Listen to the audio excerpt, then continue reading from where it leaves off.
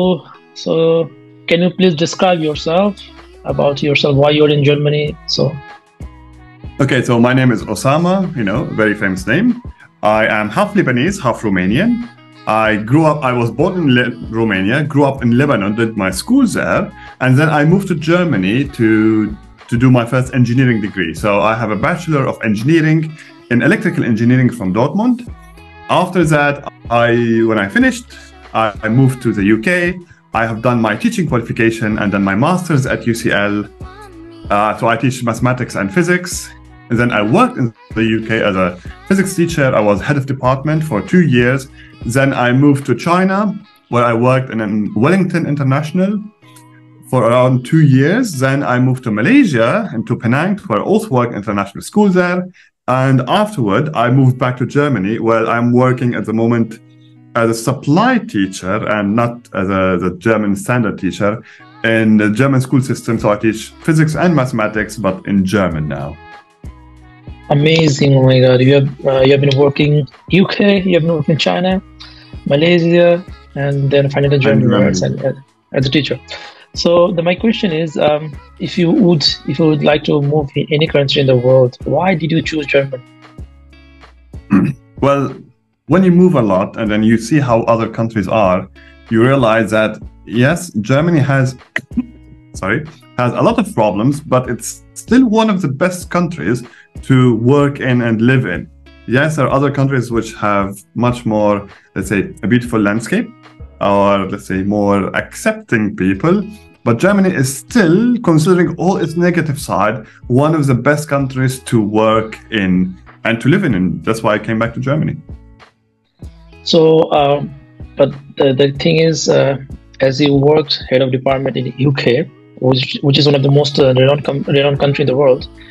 And so if I ask you, if you compare UK and Germany, I think most of the things that they give to the citizens are same. So can you be more specific? Not the same. Actually, yeah. From a social background, social security background, Germany offers way more. There's more security for a job here. There are more laws to protect the workers in Germany. Germany has a better working system in general.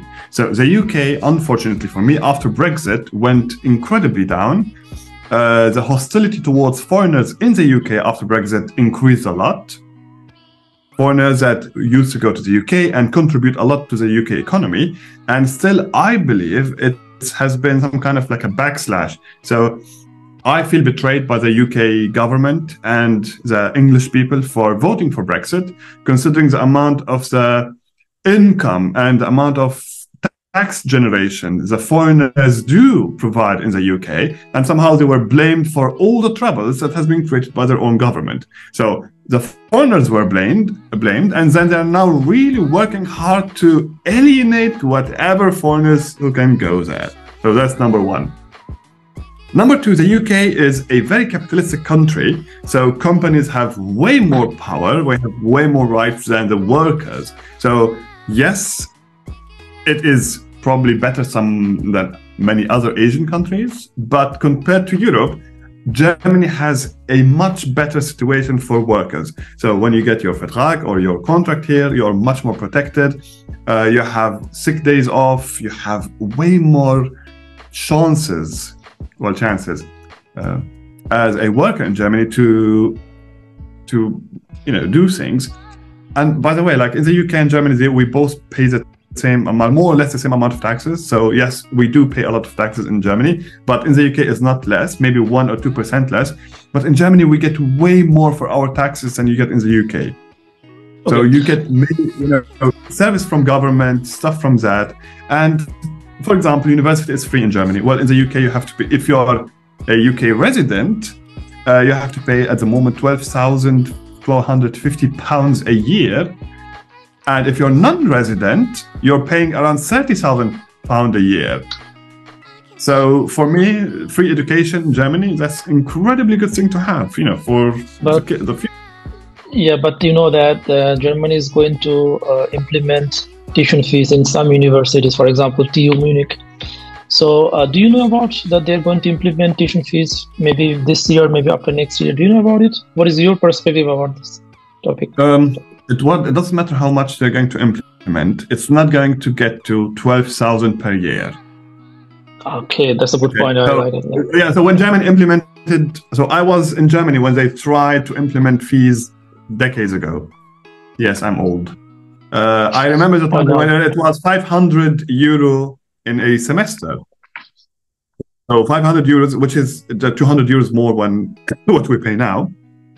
But 500 euros is still not anything near the 12,000 pounds that you would I agree. in the UK. So now, even with whatever fees is going to add, it's still going to be incredibly lower than whatever the UK university. Look, unless one of your listeners is going to go Oxford, Cambridge, UCL, Imperial, one of those top universities in the world, then by all means, the 12,000 euros and pounds a year they're going to pay, they're going to get it back at some point, because just having a degree from such university is going to help them in the job market really good. But apart from the top universities, maybe top 5, top 10 in the UK, any other university they're going to go to is really worthless. Like, I can say that for that money, it's worth. Maybe if it's like 3,000 a year, 2,000, it's okay, but not for 12,000 a year. And by the way, that's only for UK residents. We're talking about 30,000, 35,000 for foreigners. Yeah. Okay, so this is numbers that have to be like, it's 30,000 a year. So the question can be maybe people like UK because of language. There is no language barrier because we speak English since our childhood. So why should people choose Germany and not they choose UK? Because UK doesn't have this kind of problem. Let's say economically. I'm going to think economically now. You come to Germany, you still have to, before you start, you have to do, a language course. The language course have to be C1 to enter university. So the language course is going to be 1 year at least. Okay. How much are you going to pay for the language course? And then let's say university is free afterwards. So economically, if I have my course in the university, it was free. But if I go to the private schools, then I have to pay some money. Yeah, you're going to have to pay some money. But if let's say 500 euros per course, A1, A2, B1, B2, C1. So that's 2,500 euros for all the language courses that you need. I think 2,500 euros. I don't think I need to learn till C2 because as I was studying in English, so for me, Yeah, and we're talking about C1, that it's the minimum that you need to get to any normal German university course at bachelor. But okay, you're talking about bachelor. Okay, I'm talking masters. Okay, obviously, we're talking about bachelor here. We're not talking about the masters that are taught in English or something. We're talking about bachelor degrees, the standard bachelor degree in engineering and anything. Okay, so and then you study here for free afterward. So all what you have been putting together, it's not going to be even near really what you pay in 1 year in the UK. So yes, you don't have language in the UK, but then you're paying 30,000 a year. Time is 3 years for a bachelor and maybe 2 years extra for a master's, or 1 year, depends on what university, what courses you're doing. So we're talking about a huge amount of money, which you don't have to pay in Germany. So Germany clearly has the advantage, even with the German course, obviously. And number two, you're learning a new language. So what's bad about that? You learn it. So you now learn your own language and German and English, instead of just knowing English and a huge debt at the end. So the question can be, it's a good point, I guess, the language barrier in Germany. So my question is, as I'm from Bangladesh, I have seen a lot of people, they are afraid to learn new language in Germany, and they have some afraidness. They think that, oh my God, it's a difficult language. Maybe I will have some difficulties, or maybe I need this, I need that. How can we motivate those people? What is your experience? Because you already have C2, I guess. C1, I don't have C2. Sorry, C2 is the highest you get, so C2 becomes. You don't need C2, I guess. C1 is enough for you. C1 is enough to study. So how you see these things? How can people overcome these circumstances? Well, it's not about overcoming. I would say, if you have the money, if your parents are incredibly rich, by all means do go to the UK, pay your 30,000 a year. By the way, that's 30,000 plus the living cost, which is incredibly higher than Germany. Okay, I haven't added any living cost into it. So you're renting, you're buying food, all of that is much more expensive in the UK. So if you're rich, by all means, go to the UK, don't do any German course. If you're not rich, that rich, you have to be incredibly rich to pay that. What are your realistic options? Okay, so if you fear to study a new language and come to Germany, all of that, then by all means, stay at home. If fear is the only thing that's stopping you, you're not going to go anywhere. So what, are you going to come here? If you're afraid of the language course, and the university course itself is also much harder than the language course, it's incomparable. So if you're going to go into engineering at university, electrical, mechanical, any type of engineering, it's going to be hard. Like engineering in Germany is really hard. So if you're afraid of a language course, what have you left for the actual studying in Germany? Then maybe don't leave Bangladesh. Just stay there if you're afraid. That's a good point, I guess. Okay, so as you have learned C1, so what is the minimum language skill someone should have to work in Germany with master's degree in English? So what I know is that if you have a B2 level, you can work in Germany, because it's not about just a B2 level, it's a functional skill. So you can talk good enough so you can understand, your employer, customers, all of that. So that's B2. When I say C1, it's if you want to come to study in Germany, a German language course, like a study in a German language. So the engineering course is in German, and most bachelor degrees, if not 99% of them, are in German. Some master's degree are in English, but the majority of bachelor degrees are still in German. For that, you need C1. You cannot even apply to university, okay, without the C1. So that's like a prerequisite to apply. You can't come here and say, okay, I will start university and do the course at the same time. No. You finish the C1, you pass the C1, you have the official certificate of C1, and with that certificate, you send it to university and say, I want to study engineering, I want to study medicine, I want to study X, Y, or Z. So, but if you are coming and you have been accepted with an English language master's degree, then yes, you can start and you can, because it's in English, so it doesn't matter. You don't need that, good German. But what about work? So at some point, you're going to have to find work. And for functional skills as an engineer or a graduate, B2 is what's expected from you, or that kind of level skills. Those who do vocational training in Germany, it's B1 is enough for them. So B1 for you mean Ausbildung, right? Ausbildung. So Ausbildung is a vocational training in Germany, which is not a university degree. It would be equivalent to a high school technical degree. That's B1 is enough for that. Okay, so then the next question is, okay, so now we have a standard. So for example, like me, I'm a student, just finished my master's. I have B2. So let's talk about how people should make a plan, micromanagement plan to do B2. Because if you are in Germany, you have to study, you have to work part-time.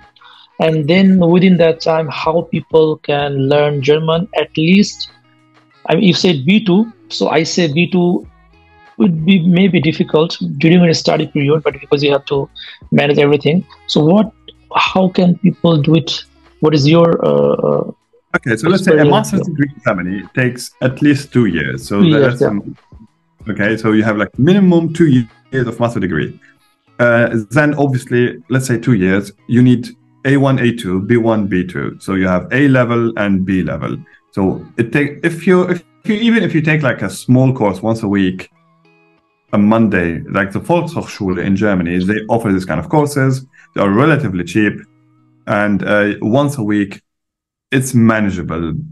Otherwise, at some point after you finish university, you still have to do all of them at the same, like in a very short amount of time. It's going to be a lot of high pressure. So let's say you do the A1, A2 in your first year at university, and you do your B1, B2 at the second year of university.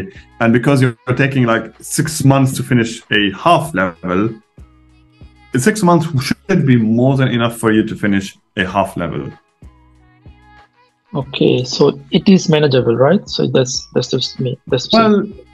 Well, let's say it is essential. Manageable, yes, and also essential. Okay, so the next question is, as you're working as a teacher, so you are working in, you are allowed to work as a government school teacher. I mean, officially you are a Beamte. In German, we say Beamte, right? So, no, I'm not. No, I'm not a Beamte. I'm not that type of teacher because my teaching qualification is a UK one, and you cannot. It wouldn't be just qualified one-to-one to a German one. Okay, so I'm working as a supply teacher, and that's not a Beamte. You are a civil servant, and that's a totally different status in the school system here in Germany. Okay, so the question is, for example, someone from third world country, India, Bangladesh, or Pakistan, but she or he is a teacher for a long time in his country, and now he came to Germany, and he say that she or he wants to be a teacher in Germany, not like you, not Beamte, just normal teacher. What can be the normal process? How should they move forward? Incredibly hard because it's not an EU qualification, number one. So technically, they wouldn't recognize it even as a teacher. Okay. It is like that, and they will tell him, well, you have to go back to university, and to become a teacher in Germany, it is 7 years of university. So what do you mean by UK qualifications, sir? Can you please explain more deeply? Yeah, because when I did a UK qualification, even though it was Brexit, but they accepted that I am qualified as a teacher, but not to teach, to become a Beamte in Germany. And that's a totally different thing from someone have a qualification from Asian countries. Because the UK is, any degree from the UK is accepted way more than any degree from Pakistan, India, or Bangladesh. And unfortunately, it's the situation. And if someone's certificate is recognized in Germany, which is an account, so then it's still not possible? Well, here's the question is, would they be recognized in the first place? Teaching qualifications are incredibly hard. I couldn't even get my British one recognized as an equal to a German one. And do you think that if the British one wouldn't be recognized as equal 100%, do you think that any degree from another country that's going to be even remotely recognized in Germany? They are very, very strict on this kind of things. So if you're a teacher coming from any other country, the chances that you're going to actually work as a teacher in Germany are incredibly slim. And this is a situation. As an engineer, it's the highest chances you have if you work in IT, engineering, healthcare, this kind of professions. But as a teacher, it's nearly impossible. It's really nearly impossible. The paperwork is immense, and eventually they will tell you, go back to university and get a German qualification, and that's 7 years from your life where you're not producing anything, so you have to pay for everything. So that's unfortunately the reality. It is what it is. Okay. So is there any course like Ausbildung course for school teachers? No, that's school teacher. Okay. It's a very, very high. It's not just a master. It's more than a master's. That's why it's 7 years. Okay. There is no Ausbildung to become a teacher. There's an Ausbildung to become like a Tzia. What is Tzia? At a kindergarten. So you're like kindergarten, not a teacher. So you're not a teacher at the kindergarten. So you're an educator. So let's say the English word would be educator, but you're not a teacher. How much? And you're not working. How much you are paid? How much you are paid if you work as educator? I have no idea, but I know for sure it's not going to be much because it's Ausbildung. So it doesn't matter. Their pay is going to be. But it's still the qualifications is behind, right? To do the Ausbildung. To start the Ausbildung, it's B1, yes. Okay, and which institute they accept? From which institute do they need this certificate? It doesn't matter because the institute is irrelevant, because eventually you're going to do the exam, the B1 or any language exam, at only two recognized institutions, Goethe and Telk. And for official documents, for anything official in Germany, only these two institutions. So you can study German at any institution, like any private school, whatever, it doesn't matter, online, it doesn't matter. But the exam itself has to be in a qualified center, exam center, that offers the Goethe or the Telk exam. And only these two, because they are official exams, you do them under very strict conditions. They will be sent back to Germany, or if you're doing from the outside, they will be corrected, marked, sent back. So these are the only two accepted language certificates. The institute is irrelevant itself. Most important is the exam comes from just two institutions. Okay, just great to know. Thank you. And so I'm going to ask you now about the German economy. For example, as I see in newspaper, Germany's economy shrinked 0.3%. In this last year, if we compare 2022 and 2023. So my question is, where do you see the Germany's economical challenges? Right now, they are facing a lot of problems. They're facing the problem with Ausländer, or the illegal immigrants, the asylum. So they're planning to send them back to their country. And the AFD, no, they're not. It's one radical party who has that plan. It's going to be very hard for this party, for the foreseeable future at least, is to actually win like a majority in the government, so they can push the foreigners out. Yeah, so the thing is, I've seen a lot of information and news that this party, AfD party, they are telling that no Ausländer. But this kind of information has a double meaning in my countries, because they don't live in Germany. So they think that Germany doesn't like immigrants, which is totally wrong. So it's not about liking immigrants. So a similar situation happened in Italy. So Italy also had actually a far-right government that was elected with Meloni, and they have a lot of rhetoric. They want to push all the foreigners out. But once someone is in government and they realize how much the economy depends on having this workforce, then they can't do it, because they know if they do deport any foreigners, obviously it's easy to deport someone who is criminal or someone who is illegal and know nothing. But even if someone who is illegal, but they are a good working force, it's going to be very hard to deport them, because they need them. Because once any party becomes in government, they are responsible for the results of their policies. So if the AfD deported, even tried to deport the companies here, will have a huge rebellion against the AfD and say, what are you doing? You're going to ruin our companies because we depend on these workers. Rhetoric when you're not in government, you can talk whatever you want because you're not in government. You are the opposition party. Once you're in government and you actually have to implement things, it's a totally different thing. Meloni in Italy stopped talking about deporting foreigners, because once she's in government, I have to manage things in reality. She realized that if I depart all these people, the whole economy was going to collapse. So they couldn't do anything. So the question is, the people who applied for asylum seeking and their applications was rejected recently. So they want to send back those people, not the people living for long. No. We're talking about anyone with a proper visa, with proper paperwork. Legally, they can't do anything about it.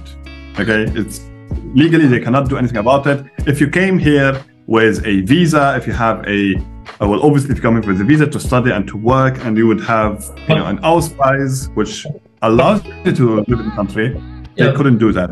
Sorry to interrupt, but the concern is, so the AfD party is not against the people who is living in Germany legally. They are against those people who is living illegally. Am I right? Well, I would say the AfD party are against anyone who's colored. And if they could push them all out, they would. But the AfD party is one party out of 6-7 parties. And in Germany, it's about coalitions. It's very unlikely mathematically, it's very unlikely that the AfD is going to win. They might win like a few cities here and there, but they cannot win enough to actually govern Germany, because the system here is not like other countries where one party can rule.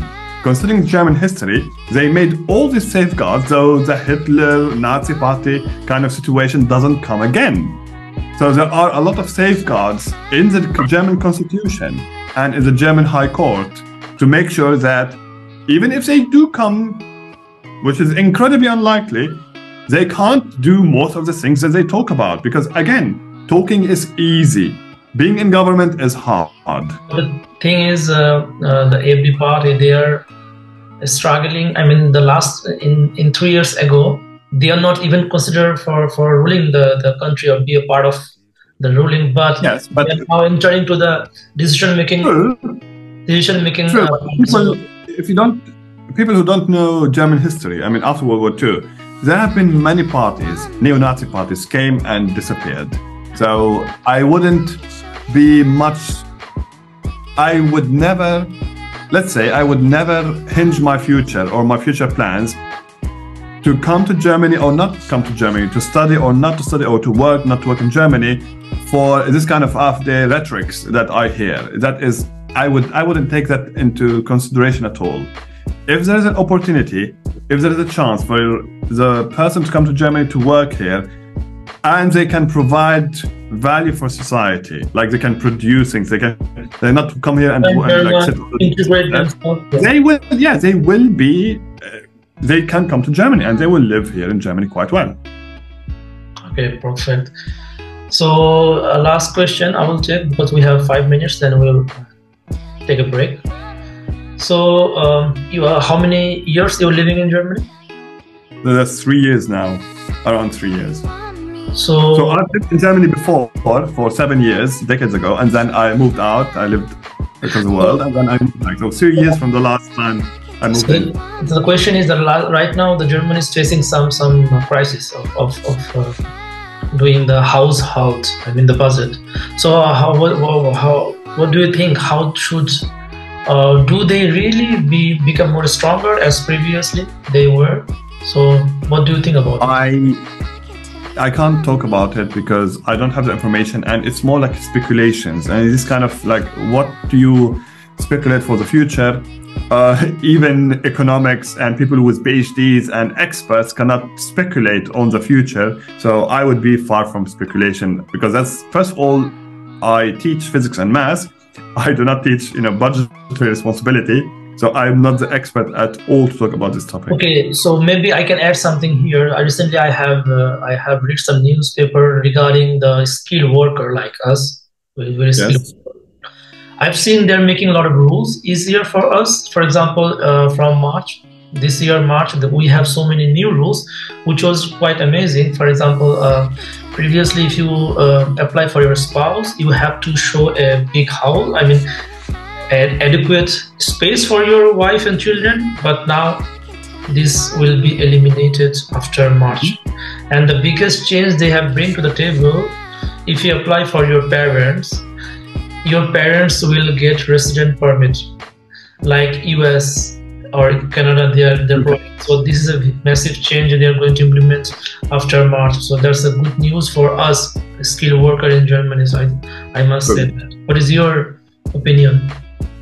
Yeah, it was obviously, well, the Germans wouldn't do that if they didn't need it, because they're realizing that they need the workforce. So the AfD talks about pushing people out.